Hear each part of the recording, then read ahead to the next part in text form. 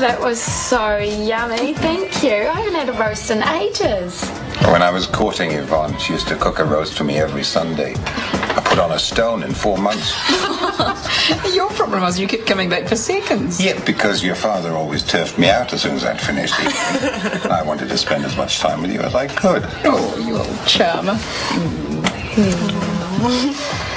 Well, thank you for dinner, Mum, but you don't have to do all the cooking. That's the least I can do. And I'm doing the dishes. No, you're the guest. Yeah, but guests have to pull their weight too. You go and put your feet up, Jay. Woohoo, your parents can stay after, babe. We're helping. Come on. Oh, darn it! Don't worry about it, Ian. I'll clean up. That's my mess. I'm sorry. It's okay, Dad. Oh, look, I'll get you a plaster. No, just point me in the right direction. Bathroom cabinet. Sorry. Has that been happening a lot? His grip's not as good as it used to be. What did the doctor say? He won't go to the doctor. He says he wants to keep living his life. He doesn't want people poking and prodding him until he's on his deathbed. But the doctor's going to help.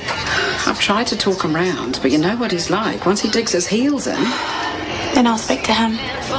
Well, if he'll listen to anyone, it'll be you. I've never seen him so determined. He's made up his mind. Then I'll change it. I didn't like those glasses anyway. So I did you a favor. It was very clumsy of me.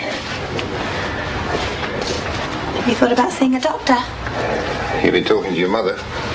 She's worried about you, Dad. So am I. No doctors, Naya. You can get the condition reassessed, you know? Get a second opinion. What, so they can tell me all over again how sick I'm going to get? No, so they can help you. I don't need help. Dad! Maya! Sit down.